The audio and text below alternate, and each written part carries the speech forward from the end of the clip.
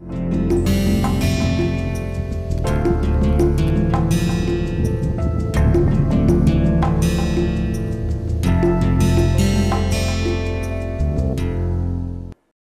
there. I am here to introduce to you a new course that we are going to run on NPTEL via the Sciom platform that will allow you to learn about this new revolutionizing technology called blockchain technology. The course is titled Introduction to Blockchain Technology and Applications. So our emphasis is on the technology side of blockchain. What is the underlying technology of blockchain? What are the different types of blockchains that are in use today? After that, we would go specifically to discuss the architecture of different types of blockchain frameworks. So the first very well-known application of blockchain technology was in Bitcoin. So in the beginning, we'll be discussing how the Bitcoin ecosystem works, what is the technology underneath the Bitcoin ecosystem, which includes cryptography, which includes hashing, and which includes a probabilistic consensus mechanism called mining. And we'll also talk about some of the pitfalls of this kind of an ecosystem which requires such computationally expensive mining. And the reason why it is computationally expensive is because existence of malicious agents in the ecosystem could actually hamper the data integrity, and in order to ensure that the data integrity is not compromised, the computational cost is incurred. However, that requires a lot of computational power, and which translates to real energy. And today, the Bitcoin ecosystem requires an amount of energy which is equivalent to running the power system of countries like Ireland and many other small countries.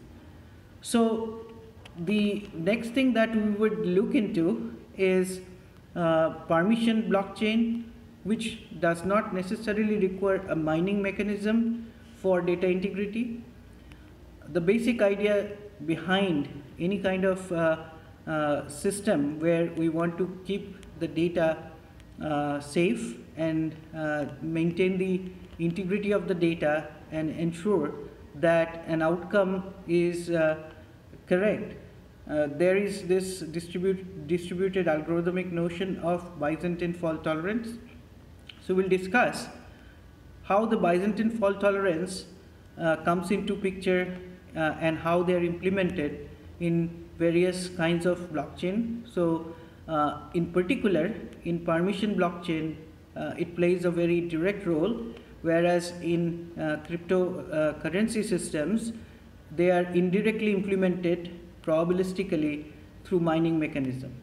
So we would like to make you understand these differences and the places where permission blockchain are useful, such as land record registration, medical information, and various kinds of logging mechanism, self-sovereign identity mechanism, and so on. Many times you can have a choice between permission and non-permission blockchain, and hopefully after doing this course you will have a better idea when to choose what type of blockchain for your application. The other thing that we'd like you to understand at the end of this course is that blockchain is not necessarily a solution to all problems. So how to identify that your problem might be better solved with a blockchain technology, and that requires you to think about what are the threat models, what are the ways you are assuming that your data might not be safe, and who are the actors from which you are trying to make your data safe. And then accordingly, maybe blockchain is the solution, and the probability of being compromised for the in the repository of information that you are trying to protect will be very, very less if you use blockchain. And then accordingly you can choose whether to go with a blockchain and what kind of blockchain you should go with.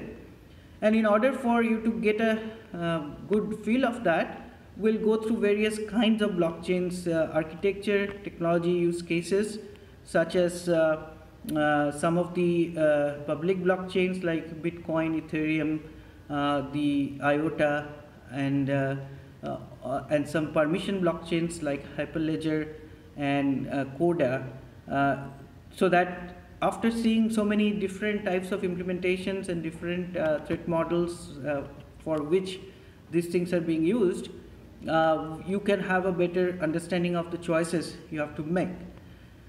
What you will not get after finishing this course, because it's a very short course, 8 weeks long course, is too much programming details. Like, you will not become experts in writing smart contracts or chain code for Hyperledger or various kinds of implementation.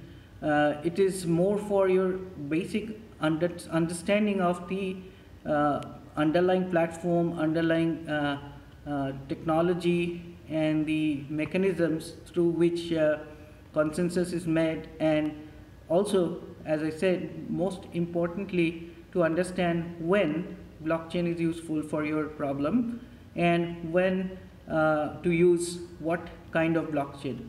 So if you can get that at the end of the course, that will consider that as an accomplishment.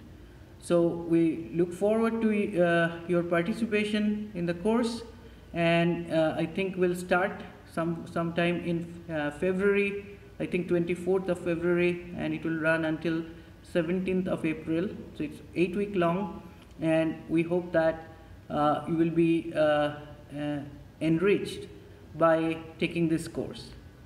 Thank you very much. I hope to see you very soon. Thank you.